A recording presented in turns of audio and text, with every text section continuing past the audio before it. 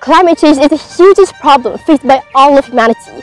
This phenomenon is the mother of all problems. This event happens due to human activities such as burning of fossil fuels, deforestation, vehicle and transportation smoke. Rapid climate change has been going on for years, since the late 1800s. Let's work together, citizens of Earth, for a better future.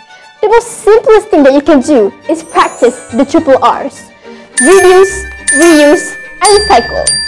Sustainable Development Goals, SDGs, are also there as an important role and cannot be ignored. By focusing on SDG 13, climate action, with other goals, we can create a better future and effectively tackle the problems caused by climate change. Climate change can lead to quick increase in temperature, rising water levels, loss of biodiversity, food and water shortages, and issues in human health. It may seem that we are late to fix climate change, but new and advanced technologies has created solutions for us. One of the many solutions is using renewable energy sources. The most common renewable energy source is the sun, using solar panels. Right now, we are with Mr. Charles Duncan, consultant of renewable energy, MK Land Holding Berhad. How are you doing today, sir? I'm fine. Thank you very much for having me and this interview. Thank you. So, sir, I would like to ask you a few questions. So, the first question is, what are your thoughts of the use of solar panels in slowing down climate change? Climate change is caused by the global warming of the Earth due to carbon level in the atmosphere. And it's very important that we try to reduce the carbon level in the atmosphere.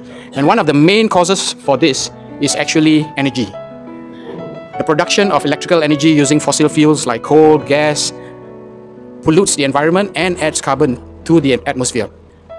We should be shifting and transitioning from fossil fuel-based energy generation to renewable based. And one of the biggest and easiest will be using solar panels. Because the solar panels, as long as it's exposed to sunlight, we are able to generate renewable energy. I have heard a narrative, and I quote, "We are too late for climate change." What are your comments on this narrative?